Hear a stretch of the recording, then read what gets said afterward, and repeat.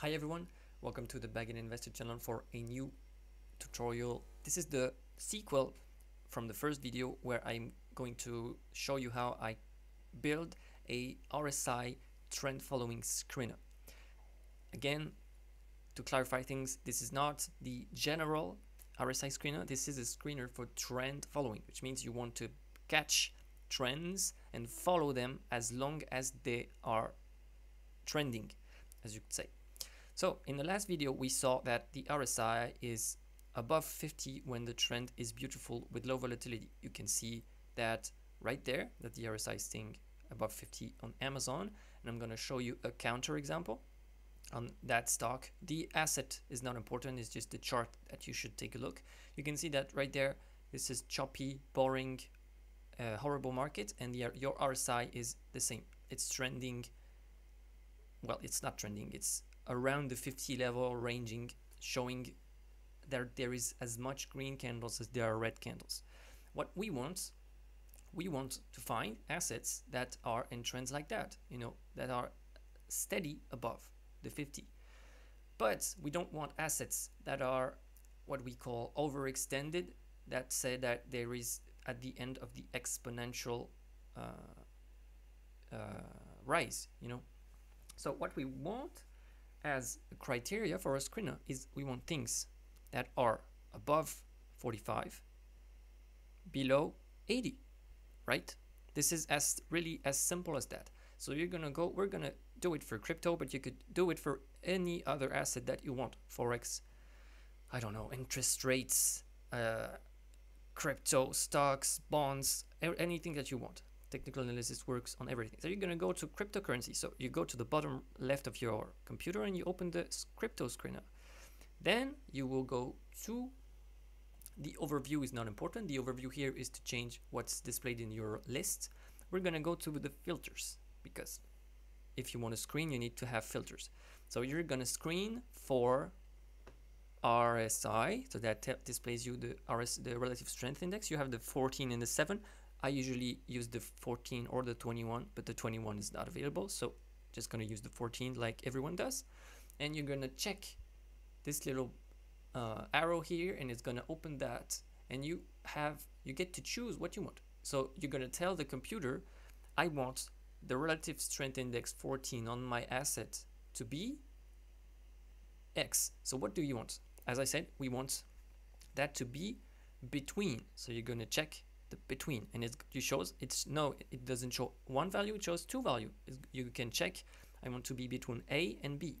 So our A factor for bullish trends, remember, for bullish trends the RSI is trending above the neutral zone, so it's trending above the 45 region. So we want to check 45 here. All right, hope we're clear. And to limit our screening, we don't want things that are overextended, things that are going completely mad, like speculative bubbles that makes the price go up 20% every day. We don't want that. We want to keep the things that are close to consolidating or are in a consolidation. So we're going to check 80. This is completely arbitrary. You could try to test it and see if you see too much things that are overextended. You might reduce the number.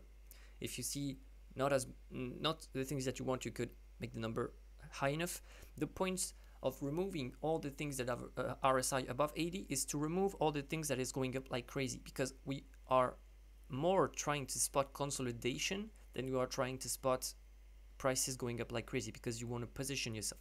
To clarify yourself, if you are trying to position yourself on an asset, you are trying to position yourself during a consolidation, as you can see up there on my chart. You're not gonna position yourself when it's going up straight in a line. The risk to reward is not the best. So we have our RSI screener. You can do something else, is you can add around there, click on the little dots, column setup, click here, and you are going to search for RSI, or you're gonna type relative strength index, and you're gonna click the relative strength index 14. That's gonna display the relative strength index 14 right there, and you can drag it to the left. Whoop, there you go. So you can see in your list how's the RSI. If you're familiar with cryptocurrencies, you know that there are many pairs. You know, there are the BTC pairs, the ETH pairs, there's the perpetual futures and all that stuff. So there we have 3016 pairs. So we're gonna check, because we want only the, I don't know in which currency you're trading, but usually people either trade the BTC pairs or the USDT pairs. I'm gonna stick to the basics and I'm gonna trade the USDT pairs. So in the search bar, in order to filter the USDT pairs, you're gonna type in USDT, and it's gonna reduce significantly the matches. And you can see we have now 700, so that reduces quite substantially the matches. But there we have all the, you can see the 1 inch pair is displayed, I don't know, 1, 2, 3, 4, 5, 6 times. Why? It's because TradingView and lists every pair on every exchange.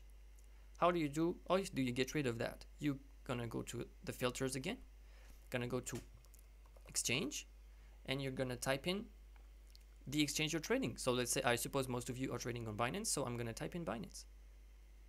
That's valid, and you can see we are reduced to 168. So we came from 1,800 to 160. Isn't that better, right?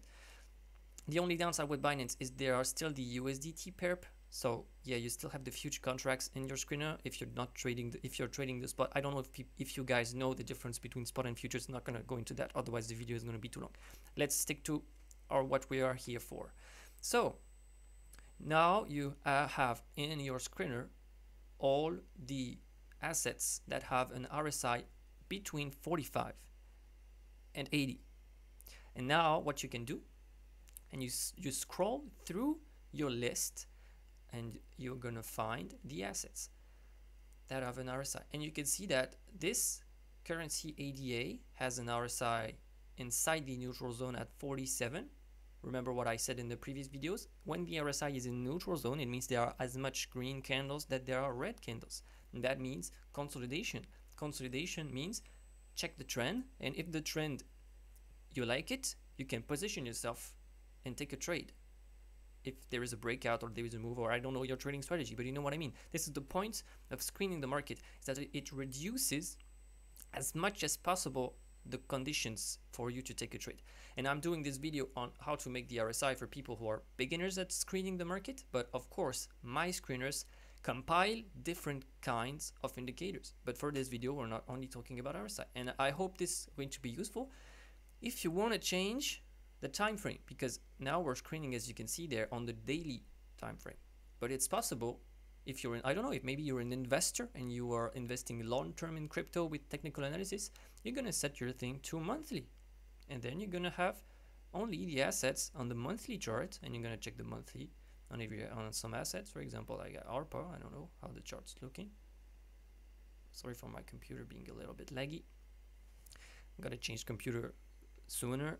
So you know, you have ARPA turning back into the neutral zone, and you could be like, yeah, should I buy that or not? And this way you're gonna scroll through all the assets that you have on your screener, and you can check if there are setups that you want to trade. That's it for the screening video. It's just really that simple, guys. But I'm going to go step by step on my screening tutorials for people to really try to build their own screener. I don't want to provide raw information and to then sell things to people. I want people to learn how to create their own stuff that will help them build their own strategy on screener, on indicator, and all that kind of stuff. So hope this helps. If it helped you, you can subscribe to the channel and leave a big like. That would support me very much. I would like it. And you can also join the Discord server on the description. There is a link for you to join the Discord server. This is Discord where I post technical analysis. I answer the questions the viewer have, and in the future I will create channels about screeners, so we can build a community of people trying to screen the crypto markets. I'm publishing my trading journal every single week in the Discord. I show all my trades, all my account valuations, all the numbers are here. So if you're curious, you can go and check my trades to see if you think that I'm a good trader or a bad trader. I would gladly take your comments. Anyway, thank you so much for watching the tutorial. Hope this helped, and if you have any questions, don't hesitate to ask them either in the comments on the Discord if you joined. Thank you so much for watching. See you in the next tutorial. Goodbye.